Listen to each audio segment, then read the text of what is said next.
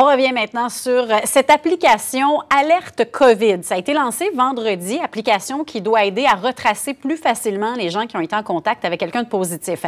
Il semble déjà y avoir quelques ratés. On va faire le point tout de suite avec Steve Waterhouse, spécialiste en cybersécurité. Bonjour Steve.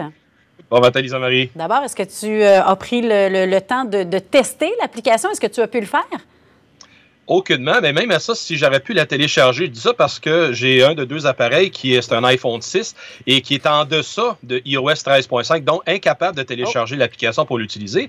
Et deuxième chose, Lisa-Marie, c'est qu'au Québec, même si on télécharge l'application, il n'y a rien qui se passe parce que la notification, si on veut avoir une information de quelqu'un qui a été contaminé dans l'environnement, on peut pas le laisser, le code ne peut pas être inséré parce que présentement, c'est seulement l'Ontario qui est supporté.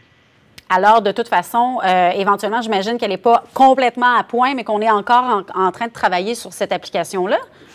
Bien, c'était pas ça qui était le message vendredi. Okay. Lorsque ça a été diffusé, c'était une application qui était à ce moment-là opérationnelle, selon leur dire, mais encore une fois, ils se gardent la porte ouverte à ce qu'ils puissent corriger cette situation-là. Donc, c'est pour ça, je crois, qu'ils gardent l'environnement fermé et non pas ouvert à tout le reste du Canada. Mais ça y va aussi d'un jeu de négociation entre les provinces qui doivent participer et ils n'ont pas trouvé le terrain d'entente nécessaire. Mais je voulais attirer l'attention surtout sur ce type d'application d'exposition qui se veut incomplète dans le sens que les Android sont beaucoup plus à risque de diffuser de l'information personnelle, comme les identifiants du téléphone reliés au numéro du téléphone, reliés avec l'adresse de courriel de la personne du propriétaire, versus les produits iOS d'Apple, donc les iPhones, que eux ne font pas ont pas cette même faille. Fait que ça, c'est un gros point que même les autorités le savent, mais ils ont décidé de ne pas en jaser et ça a fait l'objet justement de grosses recherches en Europe pour qu'ils sont eux autres aussi à travailler avec le même cadre de travail de l'application.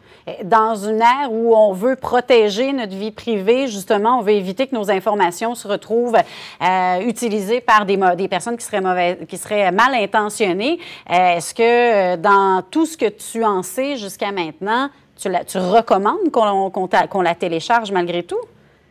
Bien, comme on expliquait tout à l'heure, même si on la télécharge au Québec, on n'aura pas de grosse interaction. Lorsqu'elle sera à point, là? Ben, devant cette découverte-là, je ne recommanderais pas parce que les utilisateurs d'Android, je veux dire, la première façon de travailler avec l'application, c'était de protéger la vie privée, l'information personnelle pour pas qu'elle soit dilapidée tout partout et non pas qu'on soit capable d'identifier quelqu'un qui a été signifié comme COVID. Et là, avec cette vulnérabilité-là, que même ça a été endossé par Google, ils le savent, ils travaillent sur le problème, vont corriger la situation d'ici fin septembre. Mais d'ici septembre, je ne recommanderais pas à aucun utilisateur Android d'utiliser cette application-là, quoi que ce soit. Ouais, on parlait de l'application comme étant un atout additionnel pour aider au traçage, parce que le traçage va quand même continuer. Là. Les gens vont téléphoner pour essayer vont appeler pour essayer de remonter justement les cas.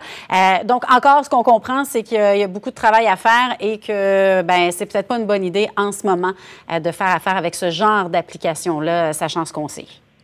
Oui, exactement. Voilà. Puis je voulais juste corriger un truc, Lisa-Marie, c'est que l'élément traçabilité, justement, n'est plus utilisé comme terme, n'est pas attribué à ce type d'application-là, parce qu'il y a des grandes familles, puis dans ce cas ici, on n'est pas comme certains pays comme le Bahreïn, le Koweït ou la Norvège, eux autres, ils en font de la traçabilité parce qu'ils savent exactement en GPS où sont les personnes, alors que l'application que le Canada a mis de l'avant, comme d'autres pays dans le monde, c'est vraiment pour faire une notification, aviser les gens qui ont peut-être été mis en contact. C'est une petite différence de terme, mais qui est très important pour que les gens ne perçoivent pas que ça soit un élément de suivi, d'espionnage de la vie privée du citoyen, mais bien pour les aider à comprendre la situation. Et ça risque d'être peu efficace en sachant que ce type d'application-là fonctionne quand il y a plusieurs utilisateurs, là.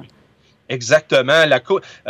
Stanford, l'Université de Stanford, eux autres mettaient le chiffre à 80 mais la moyenne des gens, des scientifiques, sont d'accord à dire quand que l'application est adoptée environ de 60 à 70 dans la population, ça donne des données qui sont beaucoup plus fiables que présentement. Il n'y a aucun pays dans le monde qui a dépassé le taux d'adoption de 40 La majorité des pays, c'est tout en deçà de même de 15-20 Et donc, les autorités se demandent que c'est faire avec cette solution-là parce que ça donne pas autant de précision. Et comme le gouvernement du Québec a mis en place un sondage qui est terminé hier soir, bien, ça va être intéressant de lire les résultats si les Québécois s'intéressent à avoir une application de ce type-là dans notre quotidien ici, qui va engendrer des discussions la semaine prochaine en commission parlementaire, d'où je ferai part, pour être capable d'apporter justement chacun des professionnels et scientifiques apporteront le façon de penser et qu'est-ce qu'ils ont pu trouver sur ces applications-là et faire des recommandations en ce sens. Bon, un dossier de plus à suivre dans ce grand dossier de la COVID-19. Merci beaucoup, Steve, d'avoir été avec nous.